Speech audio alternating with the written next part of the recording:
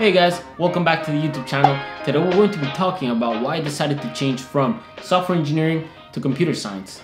I'm going to be splitting this video up into 3 parts. First, I'm actually going to be comparing these 2 degrees in terms of their course content. Then I'm going to be putting into perspective what type of jobs you can get with both degrees. And at the very end, I will be giving you guys my reasoning as to why I decided to change into computer science. I think these 2 degrees may vary a lot in terms of their course content, but it all depends on what type of institution you're currently studying at. In my case, our software engineering degree and our computer science degree are very similar to each other for the first couple of years. Things start to change once you hit your 5th semester. Keep in mind that our computer science degree is only 3 years, while our accredited software engineering degree is 4 years. And yes, I say accredited because this is actually an engineering degree. You get the ring and you get to call yourself an engineer.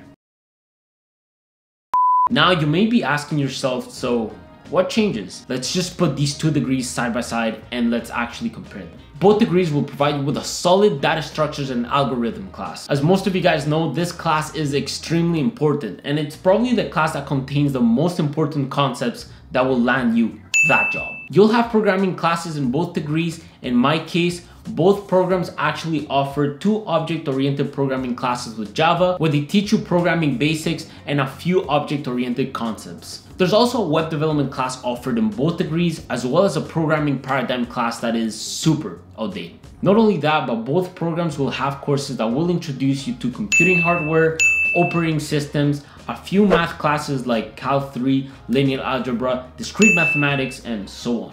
Up to now, both degrees are pretty similar, but let's take a look at where software engineering starts to kick in. Basically, software engineering teaches you how to solve practical problems. All these classes focus on how to build large-scale software systems in order to save money and time. The only issue is that these classes are extremely theoretical, meaning that there will be lots of PowerPoints with lots of information that you have to regurgitate because you will be tested on how much information you can actually retain. Now, from experience, the first 3 classes were actually like that. I can only imagine the rest. Oh, hell no! A total of 9 classes that will differentiate your software engineering degree to your computer science degree, and there's not much coding going on, which is actually one of the biggest reasons as to why I just wasn't going through with it. I'd like to add that the last 2 classes of your software engineering degree are capstone projects, meaning that you'll have a yearly capstone with other engineering students and you'll have to present this project at the end of your very last semester. In computer science, most of these classes become computer science electives. There are tons of courses to choose from, like advanced program design with C++, introduction to game development, advanced game development, data communication and computer networks, and so on. This makes the degree a lot more exciting and flexible. Now, I'm sure most of you guys are wondering what the difference is between computer science jobs and software engineering jobs. So let's actually dive into it and let me show you what most employers ask in terms of qualifications. So let's actually go on Safari and let's go on Indeed.com and search for software engineer. Let's see what type of jobs we can find in my area. So let's try HP. Why not? We all know HP. So requirements: bachelor's of computer science or bachelor's in software or computer engineering. So that's pretty interesting. Both degrees are required. Let's try this one, nuance. There you go. Education: bachelor's in computer science or software engineering or equivalent work experience. Interesting. Again, both degrees. I think I could honestly go all night.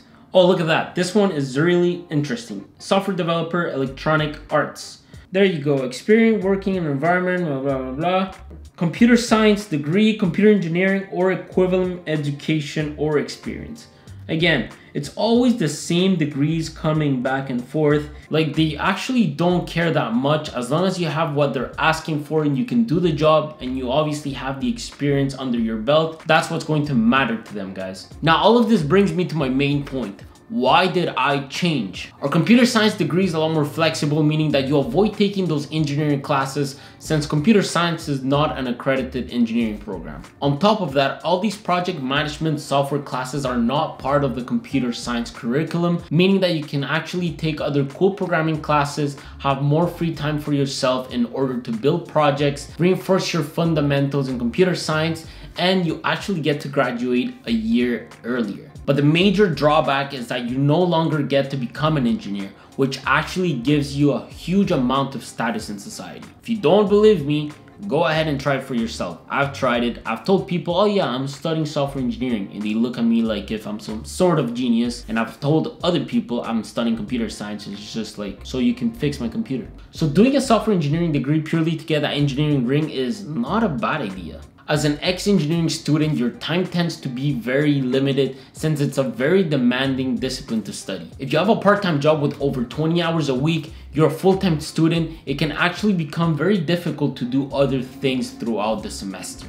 I've recently started a media creation company. I also love making YouTube videos, and I love putting content on Instagram daily. So all of this wouldn't be quite possible by studying engineering at the same time, because I'm actually no smart cookie. Like I've said, we all have different ambitions, different goals, and choosing one degree over another should not be a deal breaker. At the end of the day, you're the sole driving force which decides where you want to be at in the next 10 years. And I can reassure you that a piece of paper won't decide that for you. The goal of this video is to shed some light on this topic, as well as my personal opinion as to why I think it's good to change either into computer science or software engineering. I'm not putting software engineering down, I'm not putting computer science down. It all depends on what you're currently doing or what you sort of want to do.